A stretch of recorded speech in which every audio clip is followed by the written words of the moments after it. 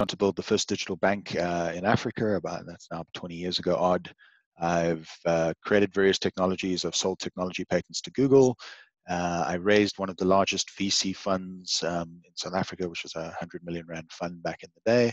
I managed to leave that fund, turn down their term sheet, raise some money out of Silicon Valley without ever having visited Silicon Valley at all, twice now.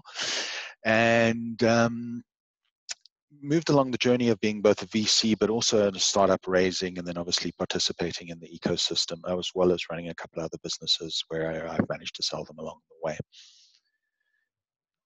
Thanks so much, Craig. So I see we've got some familiar faces on the line with us and some of our entrepreneurs that you have addressed previously as well. Today, I'm going to be chatting to Craig about what do investors look when they want to invest in a startup. Now, I've sat on the other side. Craig has sat on the other side on far more tables as I have. And, you know, entrepreneurs come on board and startups come on board thinking that there are certain things they need to present, and that's what investors look for. Investors, on the other hand, are looking for something very specific. So, Craig, how do we get investors to take startups seriously? What do startups need to start doing differently? Okay, so I think there's a few things. I think the first, so the biggest mismatch that starts, and obviously again I've sat on both sides of the table, raising money, giving money. The first thing is to validate your idea. We have a lot of people who come to us with just an idea. They haven't built anything, they haven't done anything. And one of the first rules to know is that an idea is worth zero. In fact, it's worth less than zero. Lots of people have ideas. The ability to execute that idea on a world-class level is worth 10% of your success. And the abilities to find product market fit, find customer, that's about 90% of your success. We also then tend to hit this immediate wall with managing expectation of both parties. And it usually goes a little something like this. The entrepreneur comes to us and says, I've got a fantastic idea. The inflatable kitten market is worth $85 billion. Therefore, you need to give me $40 billion right now, even though I haven't done anything. And sure, one day you might build a $40 billion startup, but it's not that now. So there has to be a reasonable expectation of how much money they're looking for. And then finally, kind of just also, a lot of people don't come with the business plan or the right unit economics or understanding revenue. They just think you're going to give them free money and everything's going to work out. And unfortunately, money kind of works the other way. You've got to be careful what you wish for, because once you get it, you actually have to deliver. And there's some very big expectations on what that would look like.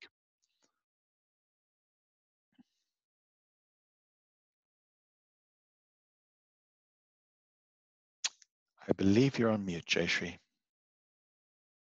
Sorry, Craig. There was a little puppy barking in the background, so I decided to mute myself. Didn't want him to join the session. Craig, you mentioned idea validation.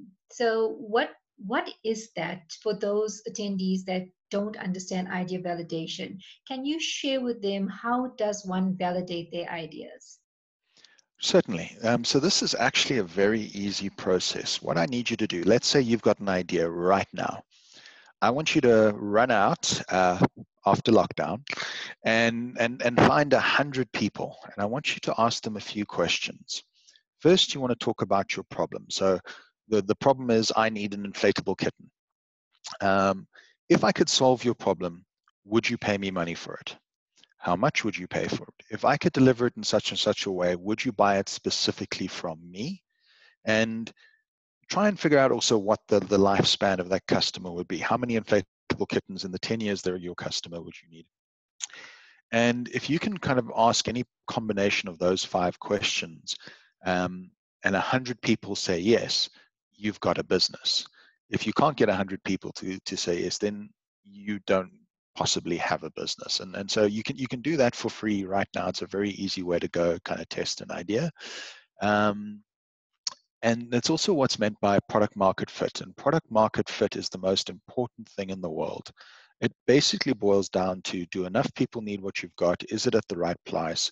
Would they buy it for you? Then you know your product is fit because people are voting with their wallets. And if you can get that one element right, everything else will come in.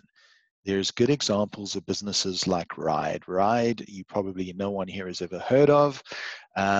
They raised $86 million before Uber was even Uber. The less cost routing technology that's in Waze was part of their system.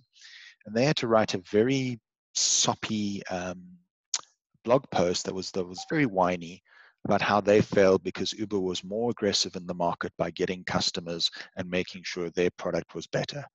And I can have no sympathy for Ride, because at the end of the day, just having an idea isn't enough. Listening to your customers, having that fit, asking those questions. Because something I say to a lot of my digital customers when we do digital transformation is, I'm an expert, therefore I do not know what my customers want. You've got to go ask them. And the funny thing about customers, if you ask them, they'll tell you.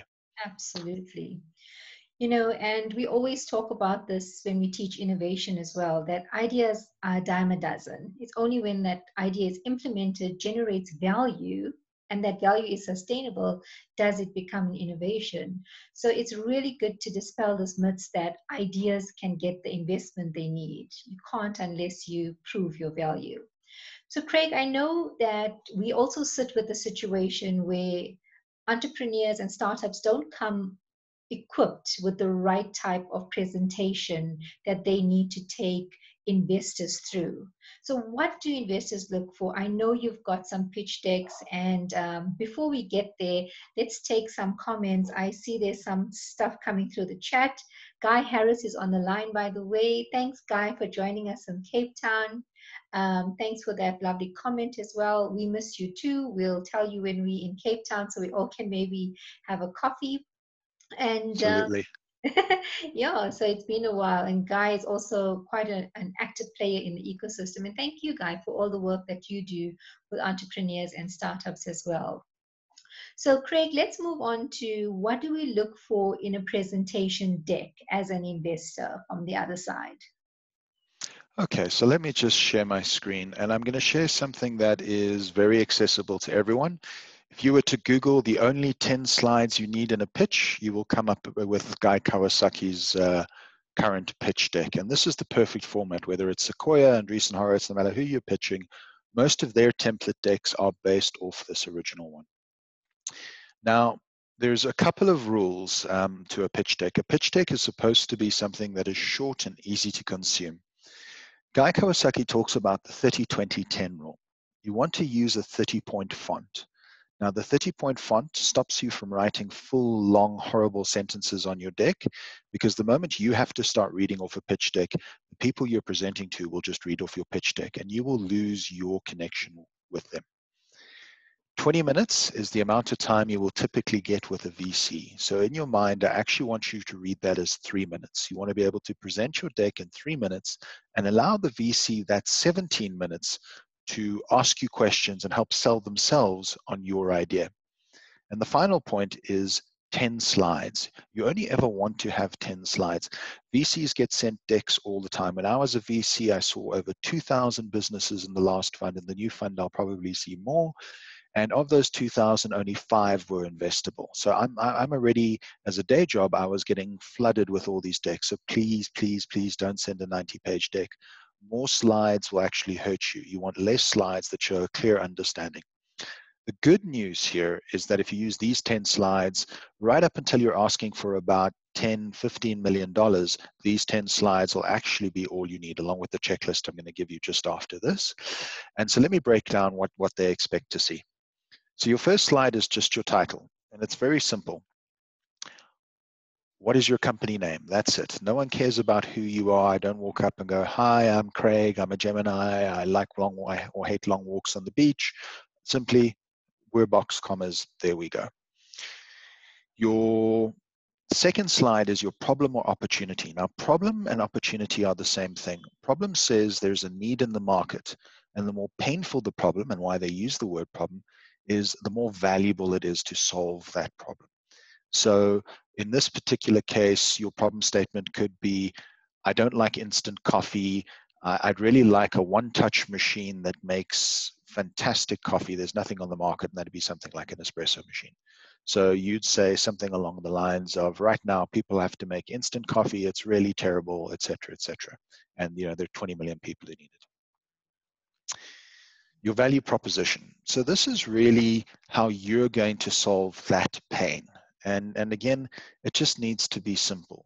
If you were looking at something like Uber, taxis are really expensive, and we found a way to make it cheap, and we don't need to buy tons and tons of taxis to do it. Other people will use their cars, and that's the beginning of the sharing economy. So just really about how you're going to solve the problem.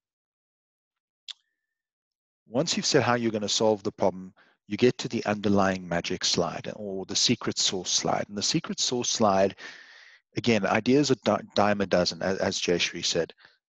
It's really a why you slide. What have you done slightly differently? What have you figured out? What have you done that has more empathy for the problem or for your customer, that's going to give you an advantage against anyone else who might have had the same idea? And trust me, there's lots of people who've had the same idea. Craig, Then from, sorry, sure. Craig, let's just pause there for a moment and go back to the title. So one of the things, and this is where, sometimes startups and entrepreneurs get conflicting messages as well, because we also tell startups and entrepreneurs that investors invest in the person. So where in this deck do you get to actually share who you are and more about your accolades, or why invest in you, the person behind the business? So there is a slide coming towards the last 20% of this deck, which will talk about your team. And I'm also going to give you some tips on what you should say and what you shouldn't say when talking up yourself and your team. But absolutely, there is going to be a portion where you're going to talk about the team who has the ability to execute this. And there's going to be some interesting and also a little bit of counterintuitive advice I'm going to give when we get to that as well. But it will come. And what I just want to add on this as well, Craig, and I'm glad you mentioned the team slide that's going to be coming up, is we've seen slide decks from startups where the first slide is this huge picture of the person that's standing in front of you and presenting their deck, right? And Please, please, please don't do that, because you look like this. and that's like, so it's something we definitely want to encourage startups to avoid. You are standing in front of these investors. You don't need your face on the first slide of a presentation deck. So thank you so much for highlighting that, and we'll move on. Certainly. Okay, once you've described what is the problem, your unique approach to solving the problem as a value proposition, and the underlying magic you're going to use to solve it, what I really want to know is your business model. I want to know how you're going to make money, because if I give you $10 million today, I want $100 million back in 6 years. So I need to see that you understand how you're going to make money. And this is a very simple slide. I'll show you some example decks at some point as well. But this is typically, if I think of one of my own businesses that's just raised again, we make money from transactions, from logistics, and from an annual fee. It's very simple. Where is the money coming from? How will you make money? This will be paired with a document that you will provide, which is a 2-year to 5-year projection of how you will spend that money, how you'll use that money. But you don't need to put that in your PowerPoint. Again, this PowerPoint you're going to present in 3 minutes. So really, it's almost, a couple of, you've got 10 slides. So you can imagine it's 20 seconds a slide. Okay, so then we want to understand go-to-market. How are you going to go get your customers? Because remember, customers are the only thing that matters. So how are you going to go get them?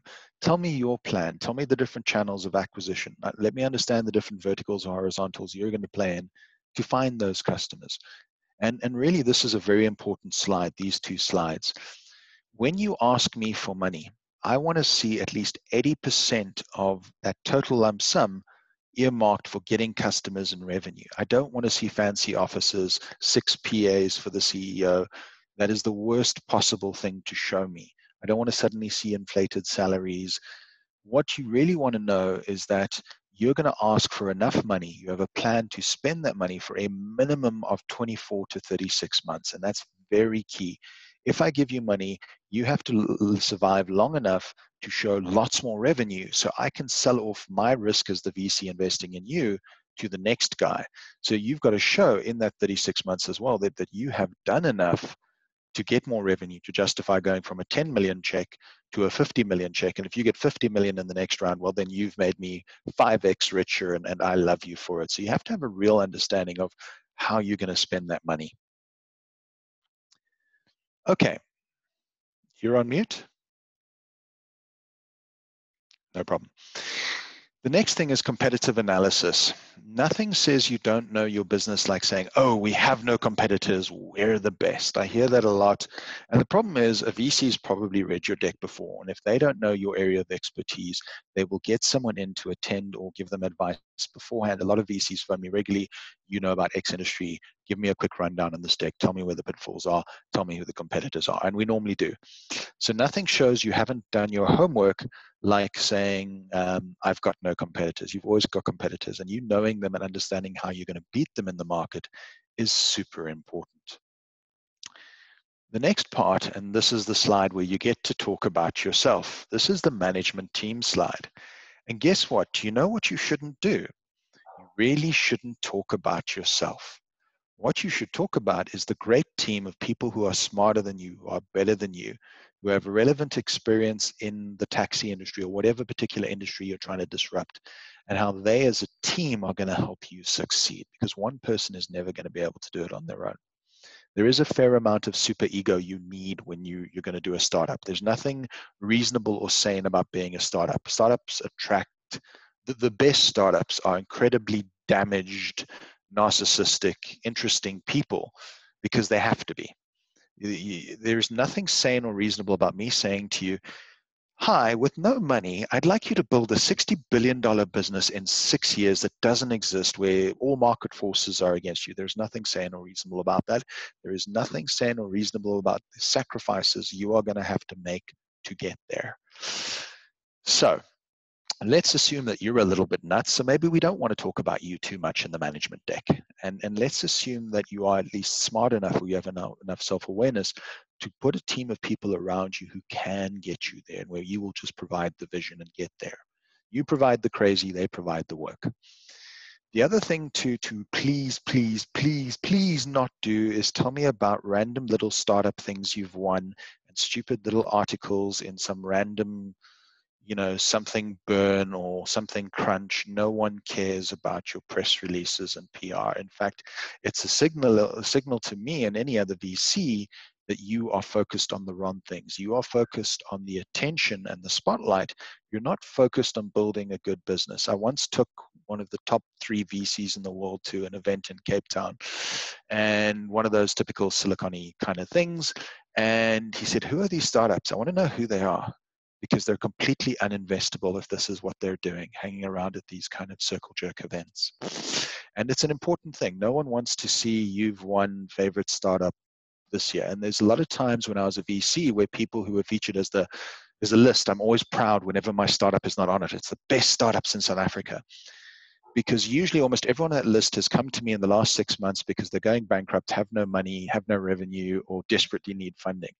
And it's very easy to get on this list. You want to get on a Forbes list or this list or that list, I can make 2 phone calls. I can put you on that list. But what I'm telling you is it's a very poor signal to any VC. So please don't do the big picture.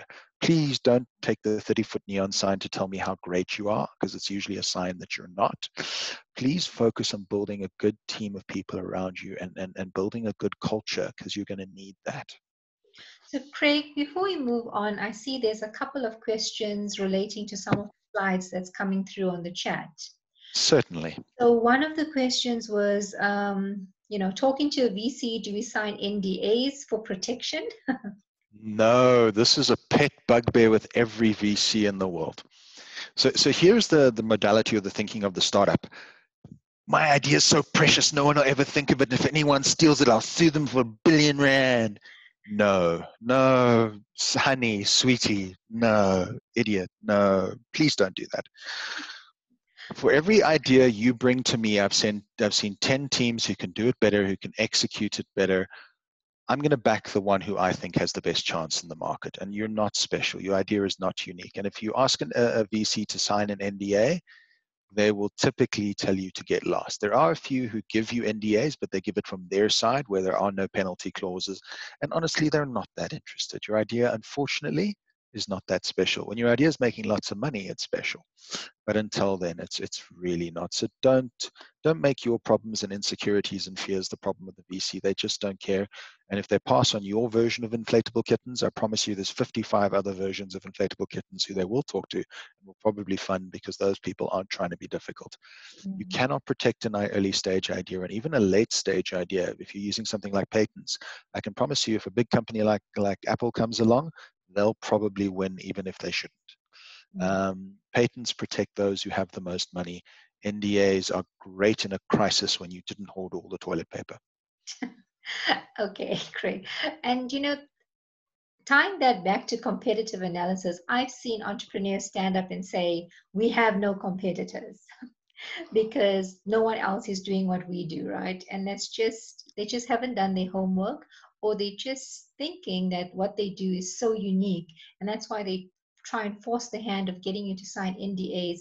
And like Craig said, most investors, most incubator heads don't have time to sign these NDAs. You must remember, we're engaging with hundreds of entrepreneurs at any given time.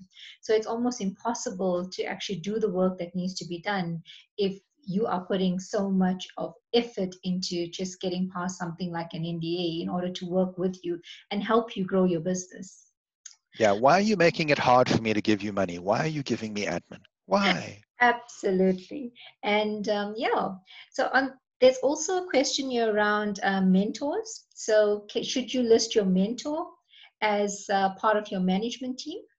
No, because the moment I dig deeper, and I've seen it on many decks where I actually know the mentors. I'm even listed on as a mentor on decks for people I've never ever met. My name gets used a lot for people I don't know. They hope that this somehow will get them more funded. It really doesn't. The kind of people who, if they were on your board as a shareholder, would actually count, those count. Mentors don't count for anything. You should have mentors, and even my mentors have mentors have mentors. There's mentor inception happening everywhere. But ideally, they are just that, and they should be people relevant to your industry. Me going and getting the CEO of Coca-Cola as a mentor when I'm not in FMCG makes little or no sense. Um, so just thinking by adding a famous person on your deck, you're suddenly going to get funded is spurious. If anything, I'm going to challenge that to query it. It's going to make me look deeper, because really they're not operational day to day in your business, which means they actually don't have any real affect in the outcome, which means I don't really care. If anything, I know you're now trying to lie to me, and I'll look down on it. Okay. So Craig, I see we do have more questions coming through on the chat and Q&A, but let's continue with the slide deck and then we'll come back to these questions towards the end. Fantastic. I'm almost done with this, and then I've got a short checklist, and that should leave us with a bit of time. Financial projections and key metrics. So this is a 3-year forecast. It's a very simple graph. It shows your costs, it shows your spend, and it shows your revenue growth and your customer acquisition. And really at this point, I'll also see if you understand a couple of core things. CAC, which is your customer acquisition cost. How much do you spend to get a customer? LTV, lifetime value. It costs you $100 in CAC to get that customer. How much is that customer going to spend with you over, let's say, the 5 years they're with you? And hopefully what I'm looking for is that your CAC is 100 and your LTV is maybe 1,000. And then I want to see that all of this matches back to your business plan, your profitability, or what we call unit economics. If I can see the unit economics make sense, if I can see the total addressable market size makes sense, then at that point, I can see you've got a good business. And really, VC is pattern matching. We ask any one of 26 questions. Typically, I ask you a permutation of maybe 7 of those questions to figure out, is it scalable? Do I like the team? Does the business plan make sense? Will it potentially work really? And then the final part is your current status, accomplishments to dates, timeline, and use of fund. Okie dokie. Please, please, please, I'm begging all of you out there, pretty please. I don't want to hear about which stupid startup award you want. I do not want to see your silly venture burn article. I do not want to see anything remotely resembling a PR press release. Not a single thing. It doesn't mean anything. Customers giving you money, that means something. So when we say current status, where are you in your product lifestyle?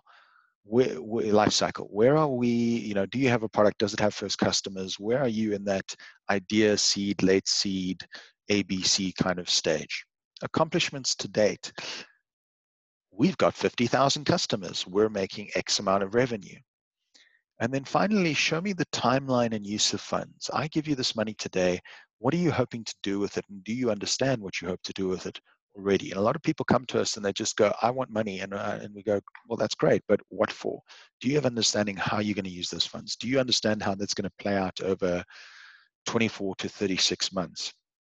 And usually the answer is, well, no, I just saw some other company got that amount of money, so that's the amount of money I want, which is lovely if people were giving out free candy, but that's not usually how it works. We want to know what you're going to spend that candy on. Okay. Thanks so much, Craig, and thanks for the entertaining approach that you took us through those slides on. And yeah, let's go through your famous checklist that I've been hearing so much about. Okay, so not my checklist, not my writings, but this is from Y Combinator, who's done a lot of great work over the last 15 years to root out bad behavior, both by entrepreneurs and by investors, to create safe instruments for people to invest, even though I'm not a particular fan of the safe itself. But a basic checklist of what you should need. So first off is your corporate documents. So this is really your letter of incorporation. You've typically incorporated in Delaware. You never want to incorporate a startup in somewhere like South Africa, for example. You always want to incorporate your startup in a country where the investors' lawyers know that they can high-five you or strangle you, or they understand the law should anything go wrong. And that's very simple. There's only a handful of countries you create your startup in, and you do it from day one because it's very expensive to move later. That is your Delaware, Singapore, Liechtenstein, all of your kind of your high-end, decent tax, decent IP structure kind of places. London, Dubai, Free Zone, those are kind of the top 5. You then have all your certificate of designation, stock rights, any previous term sheets, your cap table with your shareholder letters that show clearly who's involved in the business, and of course maybe an org chart. Then obviously your business plan and financials. That's very important. People think you don't have to be good at all your admin. Go and get an accounting company. We use one for $6,000 a month, who just once a month, the lady comes in for a few hours and she does our books, and we've got audited accounts once a year, and show that you are managing your money responsibly. Intellectual property. No one really cares how your business is structured. What they care is what they're investing in, is what holds the IP that makes the money. So where is your IP? Where is your revenue? Where are the documents proving that the vehicle I'm investing in owns those particular things? Right. Then from there, all of your security issuances. So securities are really, as you would think in terms of an American concept of securities. So these are your shareholder certificates, stocks and bonds, any past issuances, and any agreements relevant to that, like your term sheet, for example. And of course, little things like, have you paid your taxes? Those are very important. And also remember, you never want debt on your books. So we want to see a clean set of books, no debts, no weird loans where suddenly we put money in, but the CEO takes 90% of it back into his own pocket. That'll never work. It just makes you uninvestable. Any agreements you have, obviously important, leases, any obligations, any debts, anything you might hold that is relevant to the company, any partnership agreements, et cetera, et cetera, et cetera. And if you're looking for this list, which is very in-depth, you can just search Y Combinator Series A checklist. I'm not going to go into every single detail of the list, because in that particular one, there's about 18 points, but you can easily look it up. I'll share the link with everyone that's attended, Craig, after this. Certainly. Obviously, no disputes or litigation. If anyone's taking you to court or you've got a problem, you're probably uninvestable. You've got to solve that problem beforehand. And then obviously all the information regarding your HR. So make sure you're taking care of your employees, you're paying all your employee tax, you've got Very importantly, you've got your contractor agreements or your employee agreements in place, and obviously any equity pools or equity grants you may have made for your staff. It's good to have an equity pool to attract talent. Do not give equity too early. Equity pools for talent are sort of 2-3 years into the ride. Once you've raised money, that equity is worth something and you're wanting the best talent. Don't give away something that's worth money, which is far more important to you early on, too early. Rather, once you're established and you're fighting Google for the best resource, you can still maybe win that with your equity pool. I find a lot of the time the cap table is ruined, and the cap table is just who owns what percentage of your business. Ideally, at certain stages, so for example, if I'm in seed or late seed, I, as the founder, should still hold between 70 to 80% of my business, because this is a marathon. It's not a sprint. So what I don't want to see is between 7 people, the founder's now got 15% of the business, because over the next 4 rounds of investment, the founder will basically become an employee, and then they're not going to be motivated to work the insane hours 7 days a week and really succeed at this thing. So you got to make sure that cap table is very clean. And with that, I see there are lots of notifications coming. Shall we try to move to some of the questions? And I've still got Yes. about another 20 minutes. So Craig, you can go into the Q&A. There's a question from Raj. It says, Yes. how do you curate potential investors? Spray and pray does not work. What's your funnel to get investors? Fantastic. And if you ever need a fantastic law firm, this is the right Raj to speak to. Dentons is actually the largest law firm in the world. So this is quite important. You don't want to take just anyone's money. In fact, in one of my previous businesses, I spent a lot of money trying to exit an investor who became quite toxic because I didn't do the right kind of due diligence. They just had a lot of money. So here's the first thing. You want to make sure they're aligned. And I'll give you a very good example. I had a chat with a Chinese VC firm today at 10, and then another VC firm out of India as well, sort of straight after that. And first, when you meet the VC, let them tell you about themselves. Everyone gets into the meeting, they're like, let me tell you about my idea. No. This will save you a lot of pain and heartache. This is a curation question. Tell us about yourself. And I want to know, what does your fund normally invest in? How big is your average ticket size? People think because I got 100 million Rand total fund, I'm going to give them 100 million Rand. I'm not. I'm going to give them 5 to 6% of my fund total. So ask them what their average check size is. Ask them what they've invested in before, because they might be into inflatable kittens, but you're in agri-tech, and it's just not compatible with the kitten sharing community. And already there, you'll start to disqualify most of the people you meet. And if you've done that early on, I can promise you it'll probably save you about 40 VC meetings, because the kind of people who are probably going to invest in you, there's probably only 3 in the whole world. Bill Gates has this lovely saying where he spoke to over 500 people, but only 11 made him rich or were serious. And it's just about mismatch, right? So that's the first portion. So first you qualify, do they like to spend in what you like to spend on? Do they have the right check size? Does their thesis match? People like to,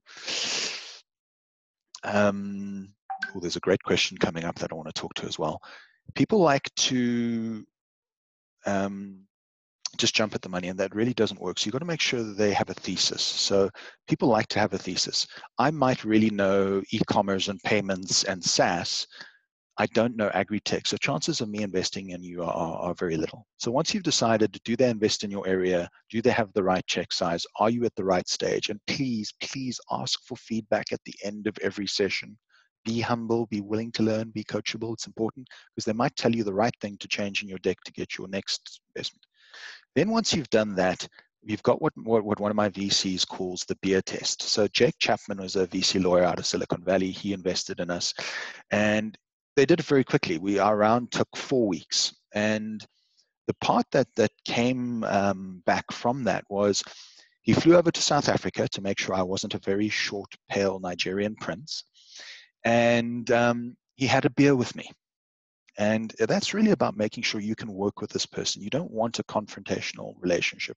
You want someone who is going to have your back, and at the same time, not just pander to everything you say. they're going to do what's best for the company as well, but it's not going to be a confrontational thing. Understand, make sure they buy into your vision. If you're not aligned on vision from day one, they're not going to be a good fit, and you're going to be continuously fighting with that investor. Make sure this isn't their lunch money. If this is an investor going all in on you, rather pass on it, because the Italians have a saying: love creates stress, and cardio releases it.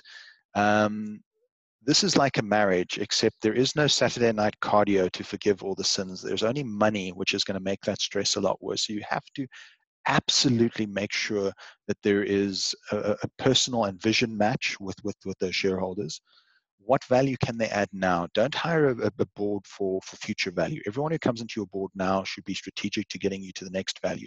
If Raj, for example, was to give me $10 million tomorrow, I would need to know that I can make Raj another 100 million in the next round, and how I'm going to best get the most from Raj's skills to move to that point, because that's what VC is about. It's about me. Each time I take money, I've got to do 10 times better. And one of my other board members always says to me, well, you wanted the bike, now ride it. So that's the important thing to remember. You've taken someone's money. Someone has earned that money in whatever way they've done. They've worked hard for it. You've got to do 10 times better with it. You better make sure you can keep that person along for the journey. You can communicate well for them, and you can assure them and let them be a part of helping you make this succeed.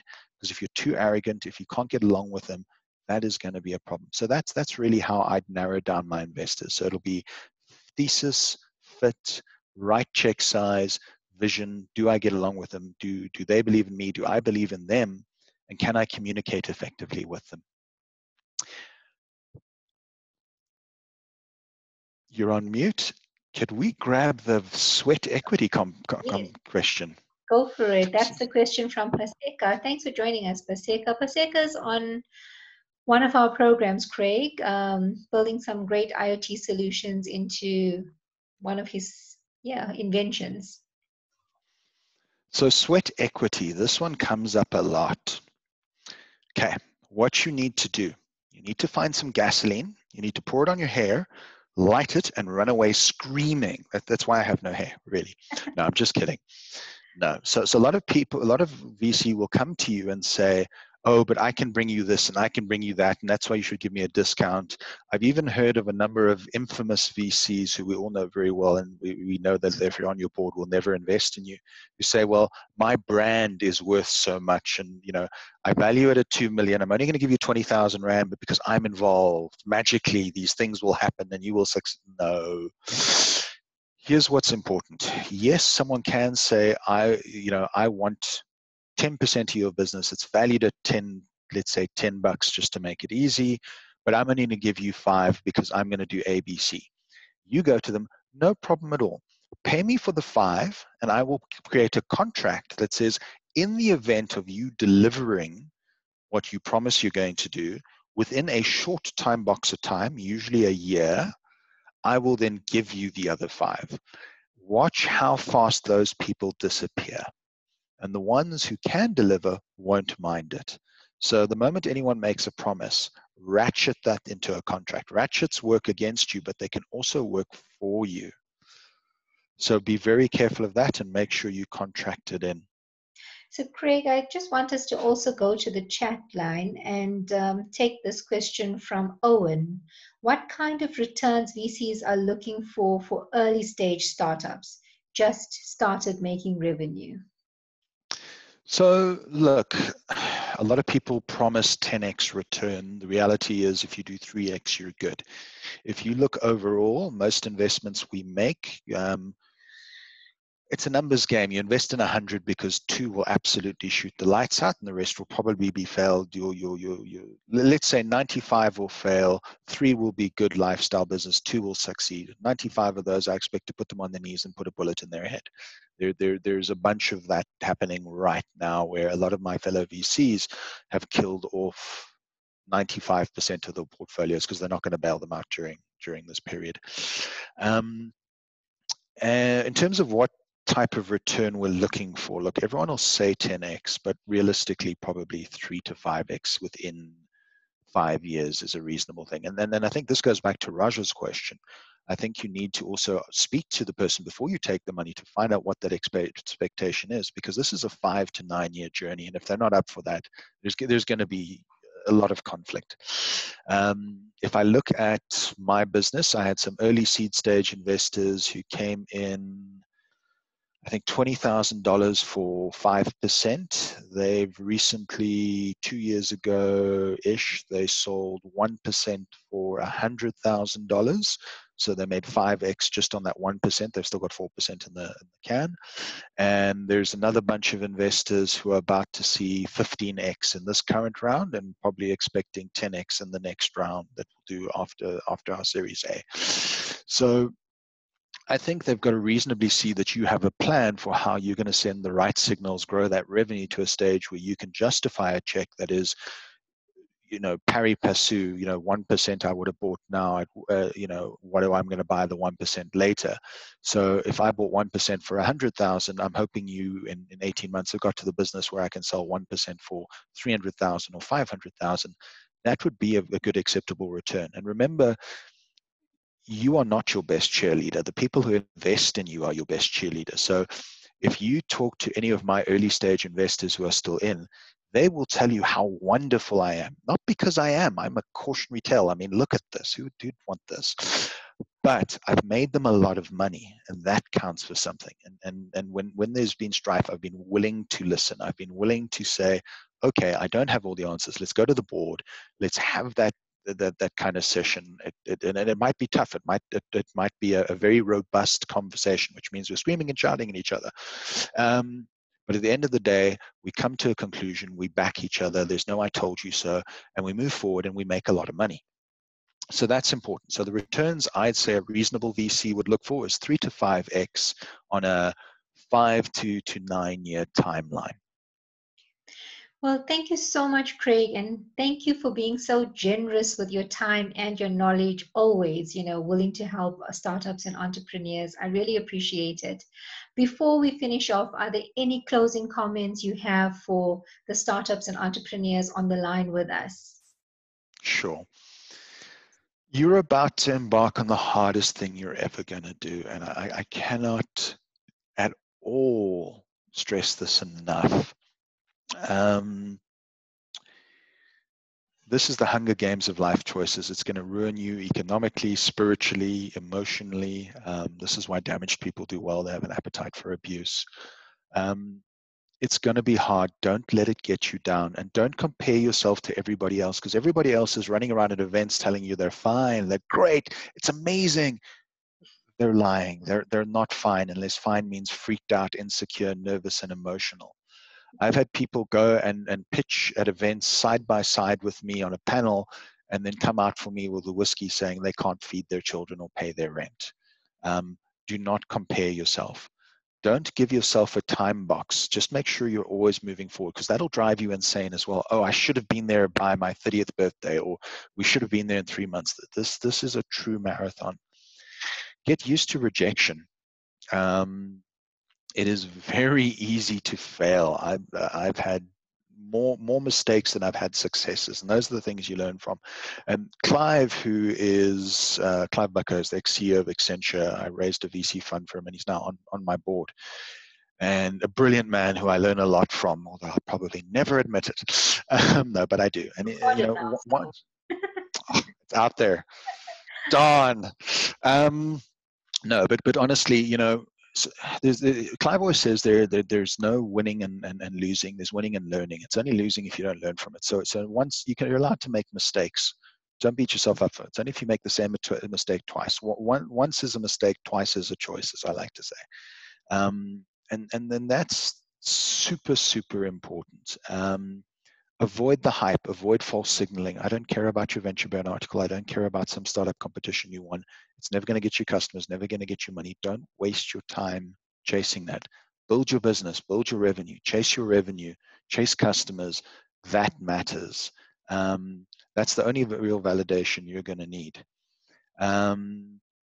And it's also don't rush to show all your mistakes. People like to say, I'm so and so, I'm a pivot. Nobody cares. You're supposed to learn from your mistakes. That's what management is. Management is making multiple decisions a day, and when they're wrong, you make a new decision and you act on it. Get used to rejection. You're going to hear no a lot. You're going to go to 1,000 VCs to raise money, like Bill Gates, the richest man in the world up until recently. 5,000 people later and only 11 actually, did anything about it. It's going to happen. Don't let it get you down. Remember those qualifying questions I asked you. It'll save you actually having rejections that would have been rejections before you even needed to have them. This is stressful. This is hard. Like I said, it will bankrupt you emotionally, spiritually, and every other way. Learn to manage stakeholders, learn to communicate, because you're going to shut down. Communicate, keep talking to your board. Make sure you have 2 weeks. Make sure you have a beer with them or a WhatsApp. I WhatsApp with at least one of my board members every 2 days. And then remember that you have more important stakeholders than the people you're married to, the people you're dating, the people around you. I promise you, you will treat them the worst because they don't know how hard this is, or at least that's what you're going to tell yourself, because you're doing something impossible. Don't do that. Learn to communicate. Learn to take a moment to rest as well. That is super important. If you're burnt out, freaked out, nervous, and emotional, you're fine at the event. Take that time. It will get important because this is going to be hard and you're going to fail lots. You are going to fail so much. So please make sure that you're a little bit kind to yourself. I'm terrible at it, but luckily I have good friends around me who kind of do notice and take care. Have some good friends, that helps too. Have some understanding friends. Some of my best friends are all from the ecosystem because they're the only people who ever see me because I'm always working. Do right by your shareholders. It's easy. Don't worry, I'm almost done. It's very easy to go, oh, they're all against me and they don't understand my vision. No. These people have given you their money. They are doing more for you than anybody else out there. Appreciate that. Play your own part well. Understand that, because you have a responsibility to them more than yourself. And you have a secondary responsibility that possibly comes first. And this is going to sound counterintuitive. Take care of your staff. Those people mean everything. If they're not family for you, if you're not willing to go starving so they can eat, you're never going to succeed, because they will take care of your customers. And if you take care of your team and your customers, you're taking care of revenue. If you're taking care of revenue, you're taking care of your shareholders. And speak again. Trust your shareholders. Speak to them. They have done something for you. They've taken money they wouldn't have given their own children and helped you succeed with your dream. You need to honor that. And the best way you can do that is honor your team, honor yourself, honor the people around you. Be honest with yourself. Take the criticism, learn from it, learn from your mistakes, and keep going. Because like I said, this is you will never find anything as hard as this. I promise you. Wow, thank you so much, Craig. I mean, as always, we've had so many conversations, I can't count them. So I love learning from you, and I'm sure the attendees really enjoyed the session. They've stayed online, all through. And we've got such lovely questions and interactions and engagements. I'll share all of the links and this video link with all of you so that you can go back and learn from some of Craig's life lessons and startup lessons. So thank you, Craig. I'm sure down the line I'll call you again to get online with me, because there's so much more I think you can share. So for the rest of you guys, have a lovely evening and enjoy the rest of lockdown. Use the opportunity to grow and to work on yourself and your business as well. Thank you, Craig. Thank you so much. Always a pleasure. Okay, bye, everyone. Thank you, everybody.